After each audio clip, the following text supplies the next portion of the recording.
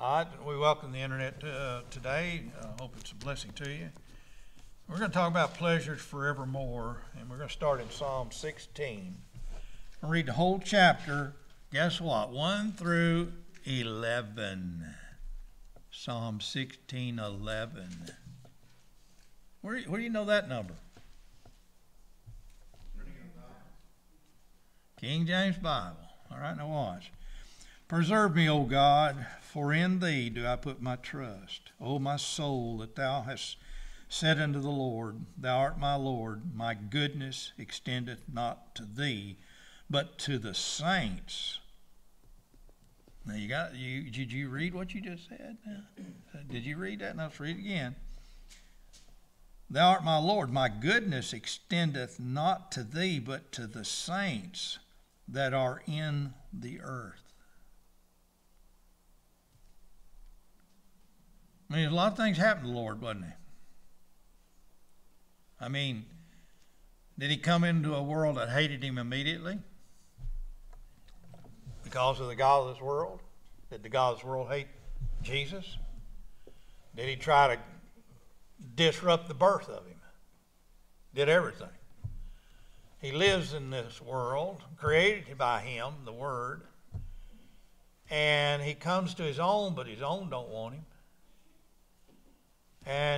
But there's somebody that will. He came unto his own, but his own received not, but to as many as would, to them gave he power to become the sons of God. And everything that Jesus did, God the Father allowed to happen because it was a righteous thing. God cannot just save people. And when I say that, don't take it wrong. God can do anything he wants. But in righteousness, he can't just save people. There has to be something that balances it out, like the checks and balances. You understand? If you were on a weight scale system, if, say, Harold goes in and he wants a beef weighed, he don't want some character that has messed with the weights and bore them out and made them light. He wants them correct. He wants the right balances to balance the scales. I mean, justice. Why is the woman blind? That's right. It's impartiality. In other words, a person sells you something, he's to be impartial, he's to be correct, and he's to be just in it. And God is only just. He's the only just thing there is. And his righteousness comes by the faith of his Son, not by you. You're not righteous. You never will be. His righteousness is by the faith of his Son. And so his Son, we see in the Bible, as in Hebrews, I believe it's chapter 5, that Jesus feared. He had prayer. Everybody, hold this just a second. Go to Hebrews 5 and read this with me so that you understand. Is it normal to fear? Yes, it is normal to fear, and it is not something that God is mad at you if you fear. And you all do fear. You fear the time you're in right now. If Forrest wanted to go be with the Lord, he wouldn't have cared about it. He just laid down and died. No, he's a human, and he hurts. We have flesh that hurts, it pains, and so we go to the doctor. We try to get fixed. I mean, Paige didn't just lay down at home and die. She went and got fixed the best she could. I mean, we're humans. Is it wrong to have fear? Well, if it is, read this verse and tell me how. All right, verse 7. Who in the days of his flesh, when he had offered up prayers and supplication with strong cryings and tears unto him. Did you hear what the Lord did? What did he do in that verse? Did he have tears and cryings? When you've been in something really bad, did you ever cry and have tears with the Lord himself? Not somebody else, but with him. I mean, question asked a while ago, David, and was asking about, is there an exact verse where it says that the devil can't read your mind? I said, no. we have to look at the other verses when the Father said, pray in secret, and your heavenly Father which can see in your secret. And he said, the heart is deceitful above all things, desperately wicked. Who can know it? And he said, the Lord try your hearts. And then we groan within ourselves. We can't know what we pray for. The Spirit maketh intercession for us. Romans 8:26. Anything you do privately, if it gets answered by the Lord, is a blessing. Because you understand nobody knew it but you. People say, why don't you tell us more about your problems so we can help you? Because I did it with the Father. I was telling them about that deal when I reached in my pocket. That was a blessing to me. Because my jacket had been hanging for about 6 to 8 months in the closet. And when I had that tire blowout and it cost me $180 in Beaufort, Georgia, I pulled it out. And in the envelope, it's a cash envelope, not from my bank. There's $300 in there. It's been in there for 6 months. And it just, at that time, God said, I just reached in my pocket. There it is. Whoa! What's in this envelope? Pull it open. There's 450s and 520s. And the tire cost me $180. Well, that covered it. And you think, how did that come about? How did you do that, Lord? And the Lord wants to say, shut up. I'm taking care of you. I take care of squirrels, ticks, and chiggers. I'll take care of you too. You're my child. Well, the Lord is in a situation where he's not doing it for himself. He's doing it for the saints. Isn't that what you were reading? Isn't that what the verse said? He did it for the saints. Okay? The saints are down here. We know that all things work together for good to them that love God, to them who are the called according to his purpose. There are saints that God has known before the foundation of the world. According to Ephesians chapter 1, he has known us before the foundation of the world. There are saints down here that one day they need the gospel preached to them. Why? Is it the power of God unto salvation to everyone that believes it? How simple is it? Christ died for our sins. That means as he's crying and tears are coming, he knows that he's fixing to die a death that the saints ought to have died for. Are you with me? He died for what we ought to have died for. And he's crying to the Lord with supplication. His supplication, Father, if it be thy will, let this cup pass from me. Nevertheless, not my will, but thy will be done. That's supplication. Ain't you supplicating with the Lord? Don't you have the right? Yes, you do. Philippians chapter 4.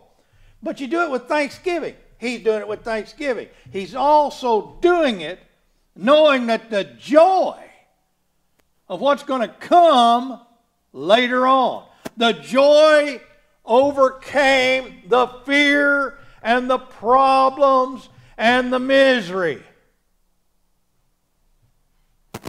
Have you lost your joy? Are you always grumpy? Are you always in a bad mood? Are you always thinking about what the world does? Get over it. Look at the joy that the Lord has presented to you ahead when he'll either change your vile body and fashion it like into his glorious body, or he'll let you go to sleep in the Lord, both being the same, caught up. And then the last verse of 1 Thessalonians, comfort one another with these words.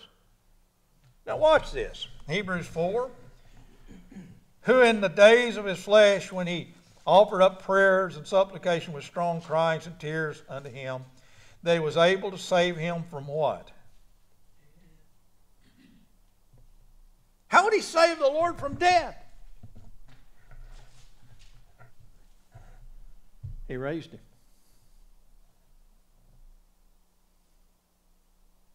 But how did he pray at that moment?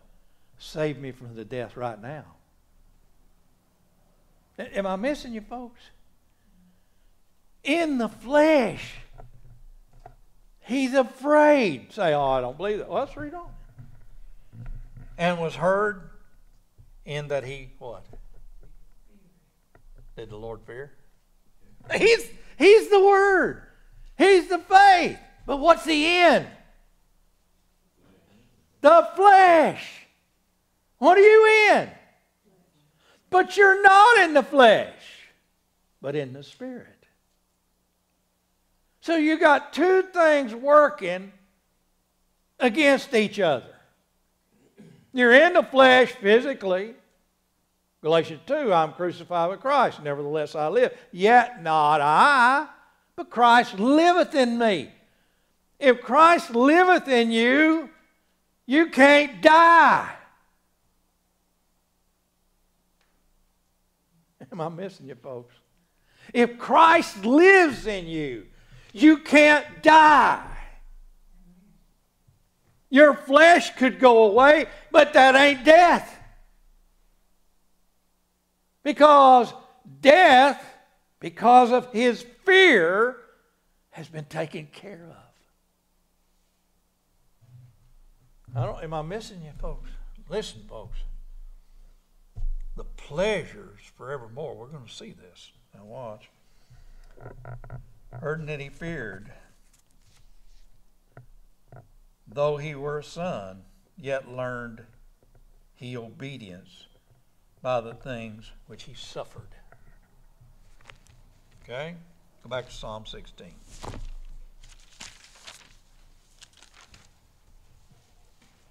I don't know how much stock you put in this Bible, but you better put it all in it. You can forget your IRAs and your Social Security and your bank account and your savings account. You better put your stock right here. Because all the rest of that's going away. All the rest is going away. Now, Psalm 16, verse 4. Their sorrows should be multiplied that hasten after another God.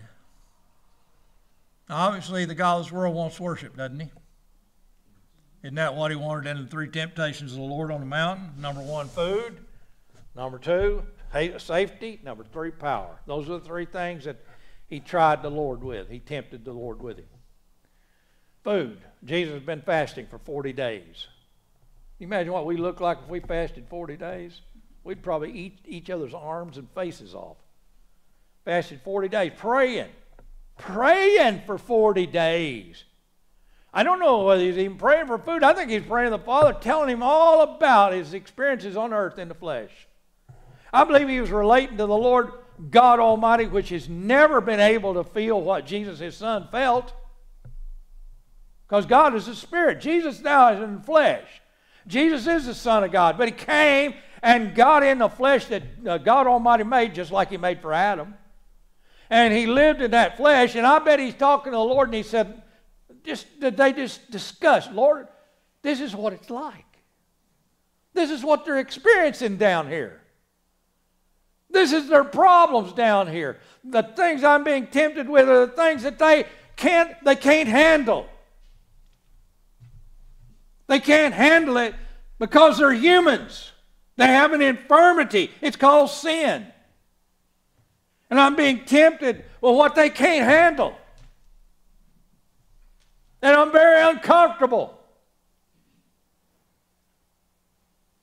The trials and temptations are hard, Lord. It would be easier just to back off. It would be easier if they loved me. It would be easier if I had friends everywhere. It would be better if I didn't have to go against the Pharisees and the publicans and the sinners and everybody else. But I love you, Lord. And you promised me you'd raise me.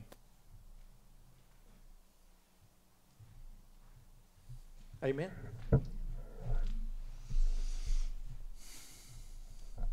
Verse 5. Verse 4. Another God. Their drink offerings of blood will I not offer, nor take up their names unto my lips. It'd be easier to give in, ain't it? You ever noticed that in your life? It's easier to give in than fight. It's easier to lay down than to stand against. It's easier to run than fight. He didn't. He didn't run. He didn't give in. And he fought. He fought for you. He lived his life for you. He fought the world and the God of this world for you. And he won. He gave us the victory. 1 Corinthians 15:55 through the end of the chapter. Let's read on.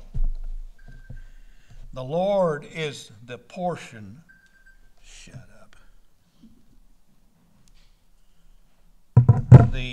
The Lord is the portion of mine inheritance, and of my cup thou maintainest my lot. The lines are fallen unto me in pleasant places, yea, I have a goodly heritage. I will bless the Lord who hath given me counsel. My reins also instruct me in the night seasons. You ever notice that night time's the worst when you're having trouble? Your weakest time is at night. Man has a fear of darkness. There's something there. Man that's evil and is wanting to do something, he likes darkness because he can hide in it. But the normal person, darkness is usually when something happens or that it's just a fearful time. You have imaginations working in darkness. You think you see things and hear things, and all the animals and the critters come out and you hear things. And darkness. Well, did you notice the world went dark when Jesus died? I'm not going to leave you to get that. The Messiah, the Savior of the world, left, and darkness, the light left.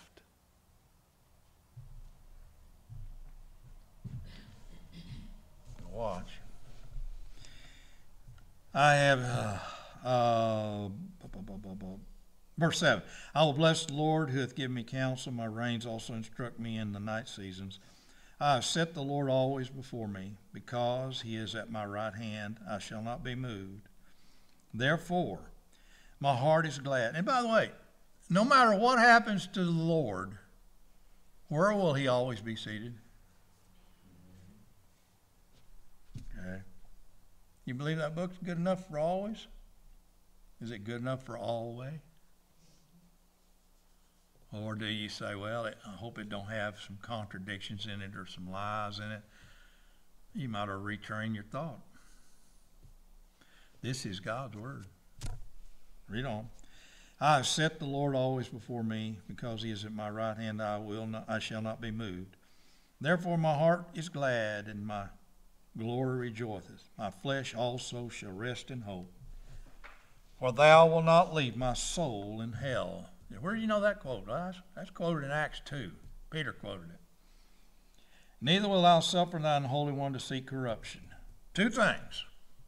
His soul's in hell and will not be left where? The body lays in the tomb, rests in what? Hope. You know what the hope is? It won't see corruption. 4 days is corruption. He's raised the third. Are you with me? Now watch. For thou wilt not leave my soul in hell, neither will thou suffer thine Holy One to see corruption. Thou wilt show me the path of life.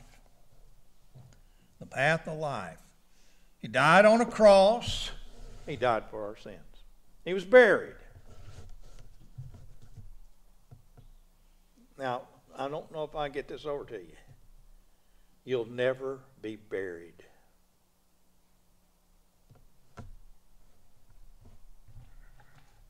Come on, folks. If you're a believer, you will never be buried.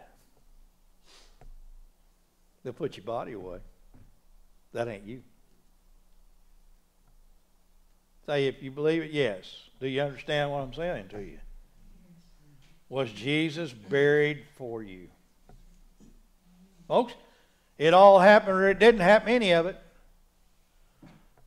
Did he die for your sins? Was he buried? So that you never will be. Did he rise again the third day? And is it according to what? Then you will never be raised from the dead.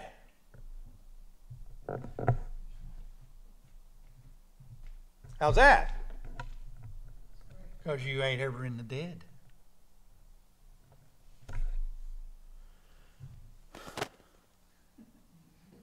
You ain't never in the dead if you're a believer. Your hope, even as others which have no hope. They're not raised from the dead. Death and hell are brought out and they're cast in a lake of fire. They have no body. They're a naked soul burning in the lake of fire forever and ever with the devil and his angels. If you're so blessed that you have trusted the Lord, you will never have that. Read on. In thy presence is fullness of joy, and at the right hand there are, read it to me. How long? Pleasures forevermore. 16:11. Isn't that amazing? I guess God put that in there, I reckon. Now watch. Look in Hebrews 12.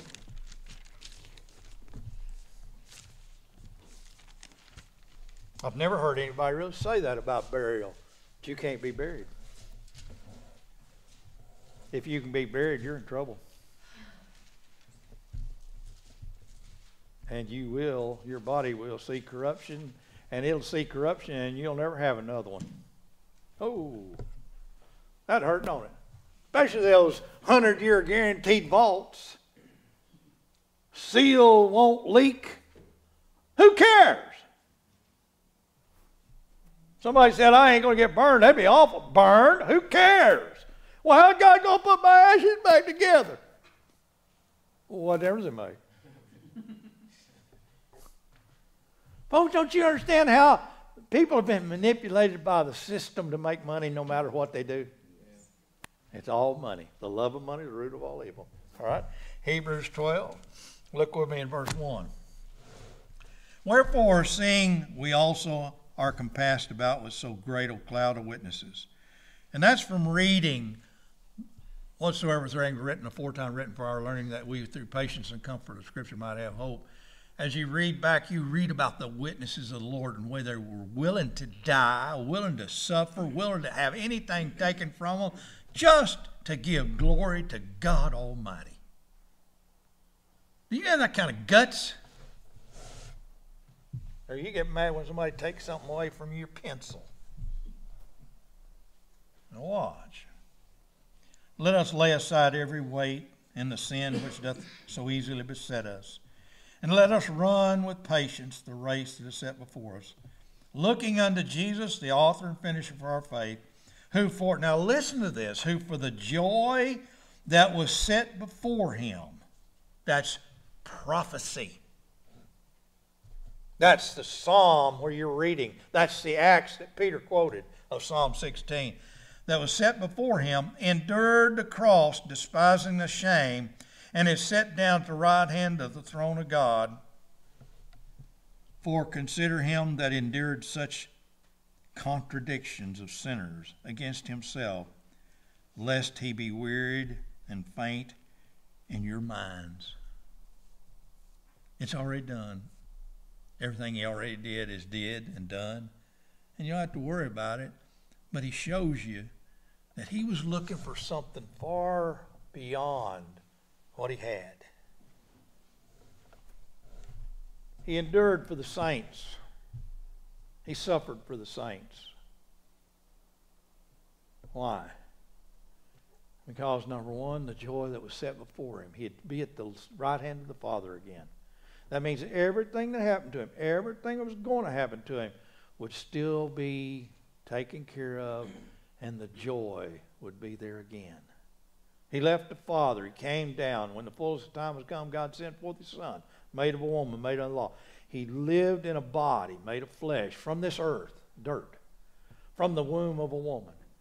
He had the world hate him. His own hated him. Everybody mocked him. Everybody shamed him. Even Peter denied him 3 times. And on the cross, as he hung there, they embarrassed him in front of his mother, took his clothes off, naked, embarrassing him. He's been beat so bad his blood's almost gone. He's thirsty because of lack of blood. They give him vinegar and gall.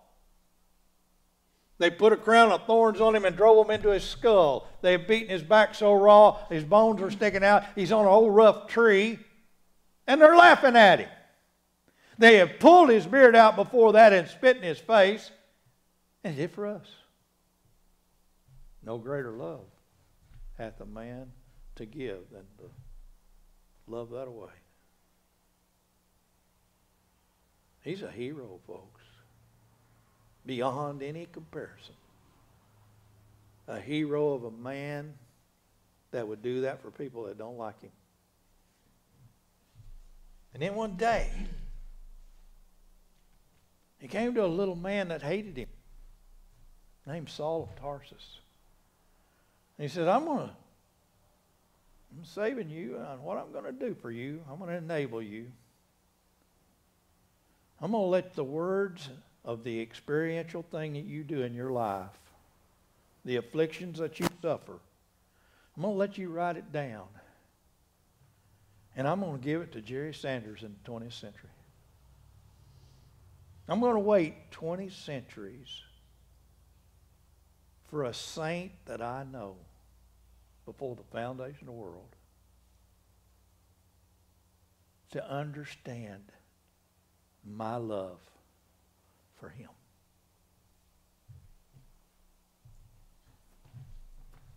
He loved me and gave himself for me.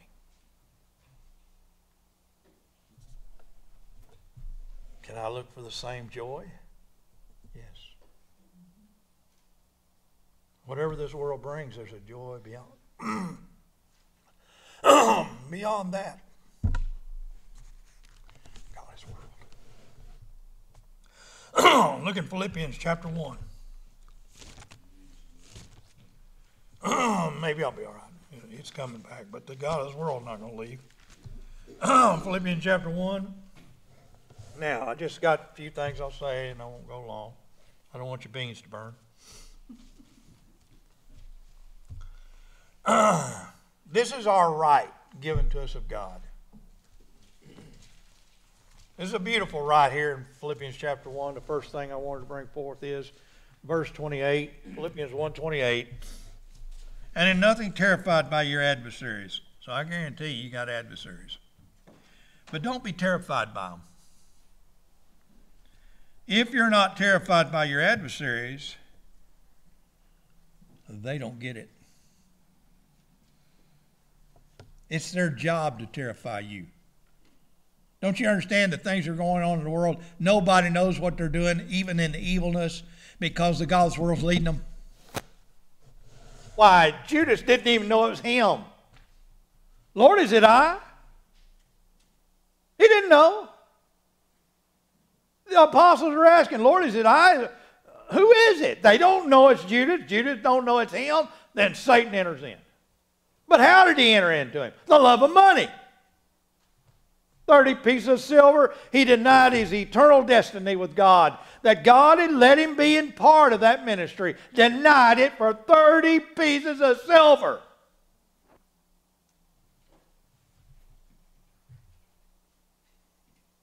There are people denying all around you because of the love of money. The evangelists are doing it.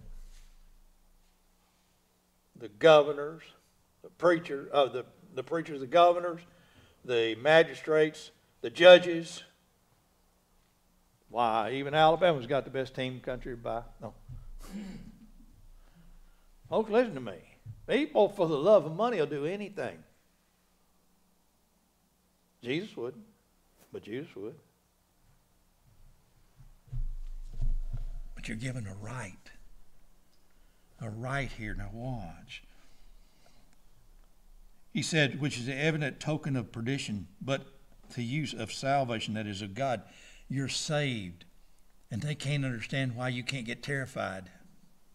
You can fear, but not terrified. Now verse 29.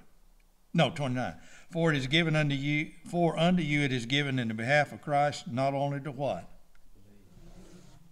You've been given the right to believe. You like that? You like what follows it in the verse? I always ask people, I said, you love that, don't you? What about the rest of that verse? What does it say? Why you suffering for his sake? Well, let's see. Romans 8.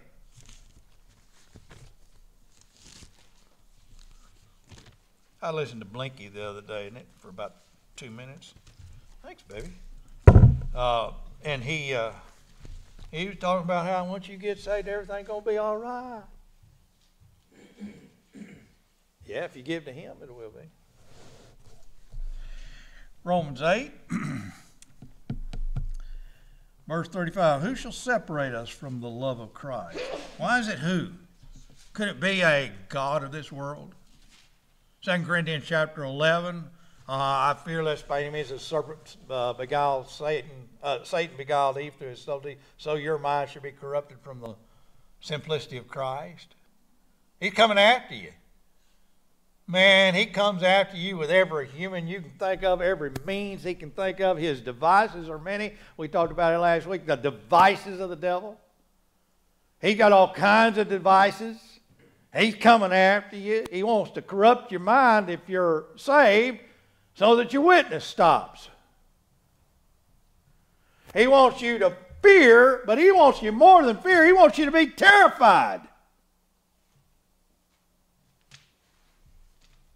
He wants you to get to a point that you're afraid to open your mouth. Because it ain't coming out of religion, the truth. It's coming out of you. Jesus himself told his apostles, you don't take a candle, put a bushel over it. You hide it. Folks, you don't let it be hid. You make it manifest. It's your moderation, your yieldingness to the Lord. Let him work out of you. How do you do it? With fear and trembling. Paul talked about it. I mean, if anybody should have had the guts, it was Paul. I mean, he exhibited his guts, you might say. But he said, I come with you with fear and trembling. Why? Folks, there's somebody after him all the time. And in 2 Corinthians chapter 12, he said, the thorn in the flesh was given. And he said, I besought the Lord 3 times that it might be relieved from me. And he said, my grace is sufficient for thee. Amen. I got a Cherokee the other night, and I was, like I said, it was 5 o'clock. I was too late for the 5:30 or 6. I was too late for Zooming. And I got out of my car, and they got this auditorium over here across from the Drama Inn in Cherokee. If you've never been there, it's right on the river. One of the cheapest places I could find. And they got this Indian Nation auditorium built there, and we're having a hot rod show the next on Friday night. They were having hot rod shows. This guy's in there preaching. Got a mic on him that's blowing that city away. He's screaming at people. It pleased God by the foolishness of screaming to save them that believe. Just screaming on it. And all of a sudden, then he brought up the dispensation of grace. He didn't finish it, but he said there's all kinds of dispensations in the Bible. I never did hear the gospel. What good does it do to scream if you don't give the gospel? No. Romans 8, verse 35. Who shall separate us? Who, not what. It's who. Somebody's coming. From the love of Christ, shall tribulation, distress, persecution, famine, nakedness, peril of sword. So is that in the capabilities of this who? Does this who have those capabilities? Of course he does. He has the capabilities of everyday tribulations for you. Right? Does he have distress for you? Does he have persecution for you? Does he have famine, nakedness, peril, and sword for you? You betcha. That's like wars, rumors, things. Okay? As is written, for thy sake, you're fine. Everything will be cool. No, the verse says, for thy sake we are killed all the day long. We're accounted as sheep for the slaughter. Nay, in all these things, we're more than conquerors through him that loved us. For I'm persuaded that neither death nor life, nor angels, nor principalities, nor powers, nor things present, nor things to come, nor height, nor depth, nor any other creature shall be able to separate us from the love of God, which is in Christ Jesus our Lord. Go back to verse 32. He that spared not his own son, but delivered him up for us all. Who did he deliver him to?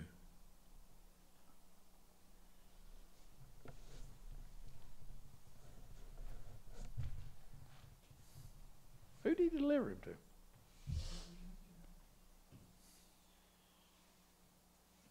What happened to Jesus? He died. He actually went into death.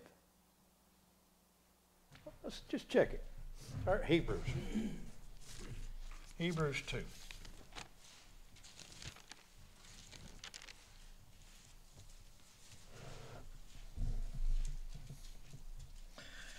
In Hebrews 2, verse 14. For as much then as the children are partakers of flesh and blood, he also himself likewise took part of the same, that through what? He actually went through everything that death had to put. Are you thinking, folks? Everything that death has to produce. Did he go through it? Okay. Obviously, then, if you're in Christ, you went through it with him. I'm crucified with Christ, nevertheless I live, yet not I, but Christ liveth in me.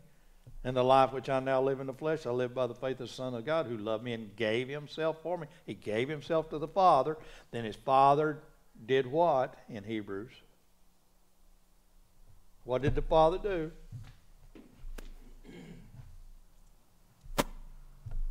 He delivered himself. He delivered himself to the Father, the will of God, and then the Father delivered him to what? He gave him to what? I mean, come on, folks. God the Father turned his back and let something happen to Jesus. What happened? He died. He gave him to the devil to do whatever he's going to do, and the devil had him killed.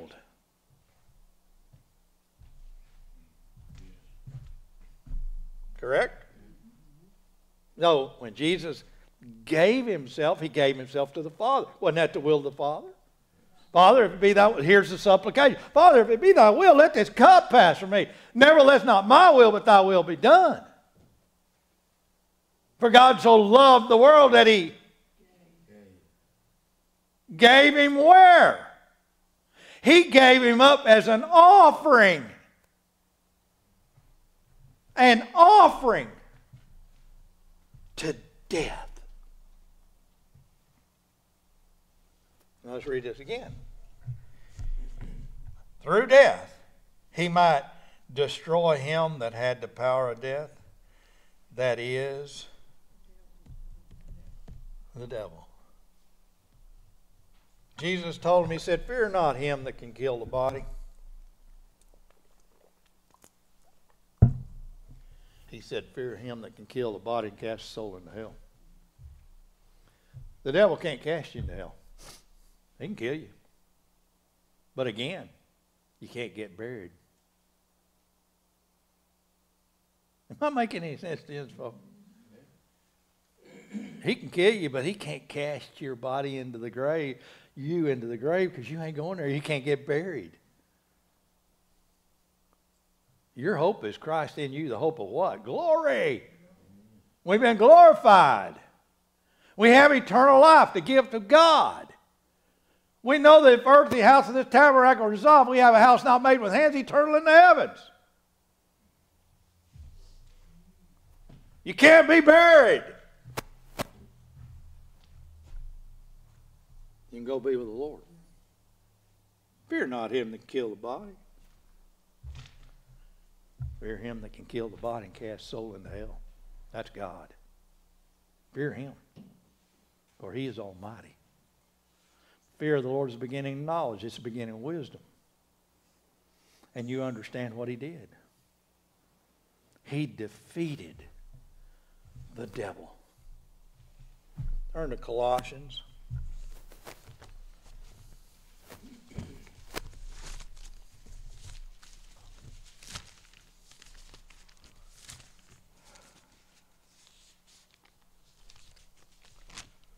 In Colossians chapter 1 and 1 Corinthians 15. Is everybody all right? 1 Corinthians 15. If you're afraid to get burnt, just get burnt. Just cheat that undertaker. Give him the pleasure of that money, and that casket, and that vault, and everything else. Hey, just get burnt and have them throw you on somebody you didn't like. Or put it in their pipe tobacco and let them smoke you. Colossians chapter 1, verse 12. Giving thanks to the Father, which hath made us meet to be partakers of the inheritance of saints in light, who hath delivered us from the power of darkness, and hath translated. What's hath? Well, then guess what? In your redemption, which is through the blood, you're already translated in the kingdom of his dear Son. You're just waiting to get rid of that mortality. And the mortality you're in is called an infirmity, and it's a constant battle because this mortality should be presenting the glory of God.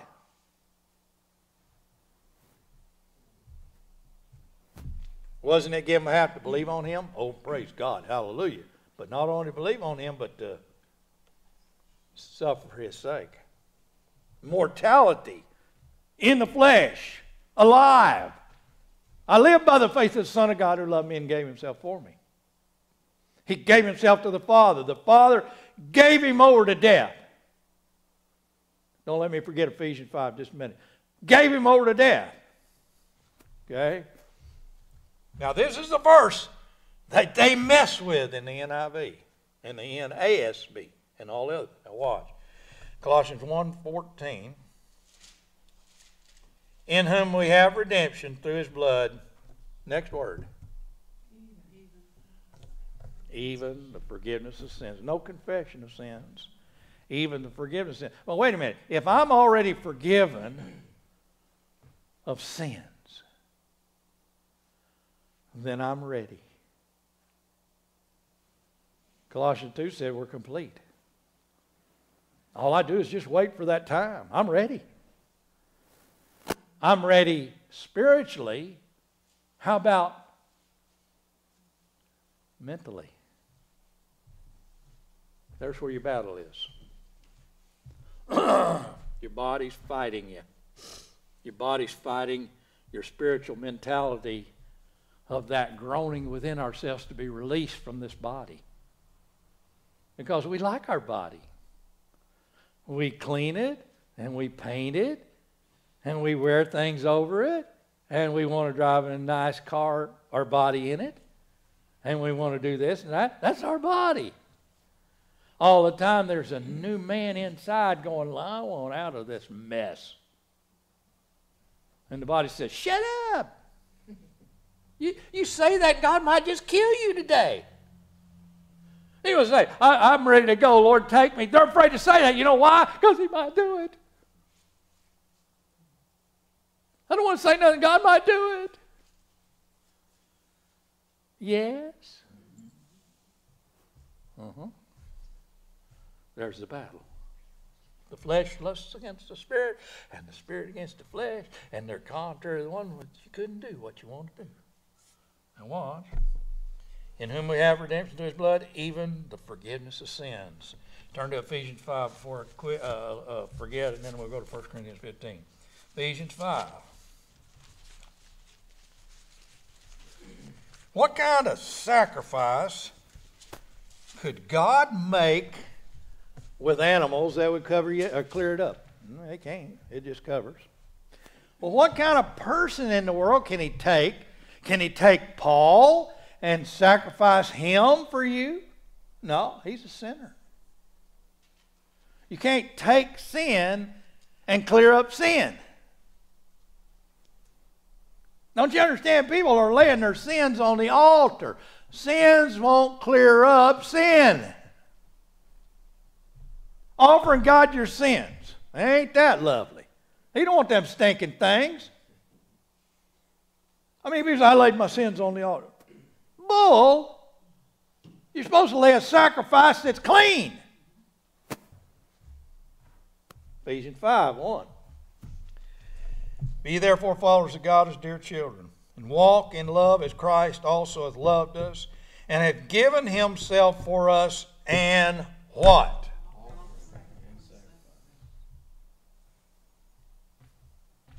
Here I am, Father. Do what you will. I'll be their sacrifice. For the saints, I will be their sacrifice. Father said, behold, this is my beloved Son in whom I'm well pleased. And he gave him to death. This sacrifice was what? An offering and a sacrifice to God for a sweet-smelling savor. The religious world around you is offering up their iniquity, their sins, for a sacrifice to God.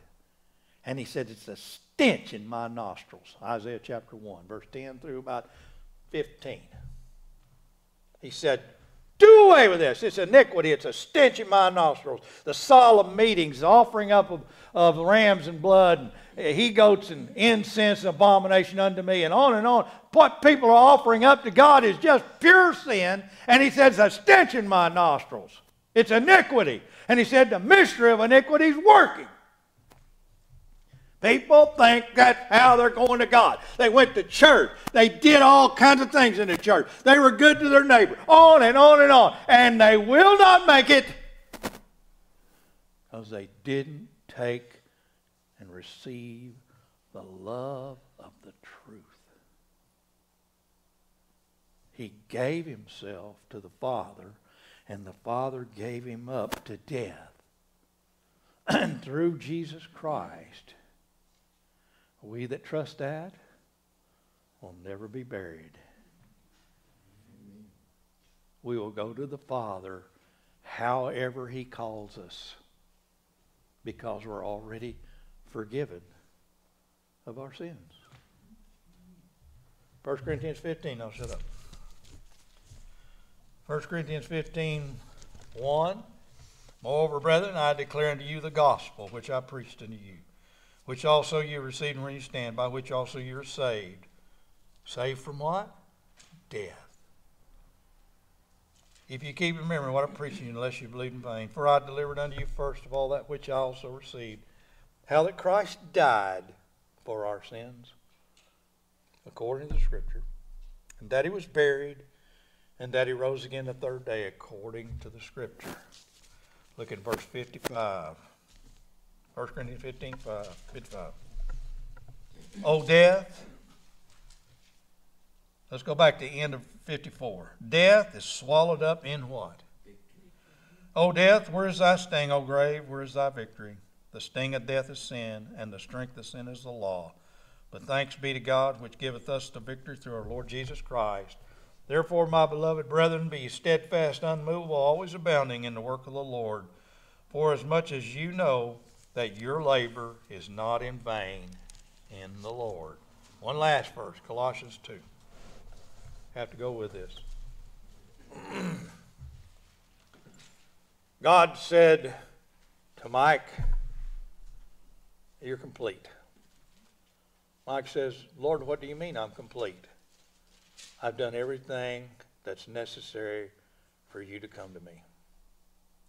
Do you want it?" The rest is up to Mike. If Mike chooses it, then God seals him so that nothing can separate him. Now watch, Colossians 2:10.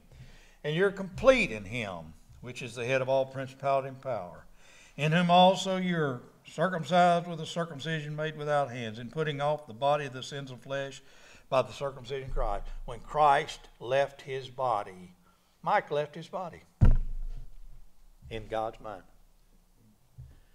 Then it says, buried with him in baptism. When Jesus Christ went into death, Mike was put into death. He said, "Wherein also you're risen with him through the faith, the operation of God." Jesus believed that God would raise him from the dead. And if he's raised from the dead, Mike is raised, justified, glorified, and can never be buried. Amen. I appreciate you being here.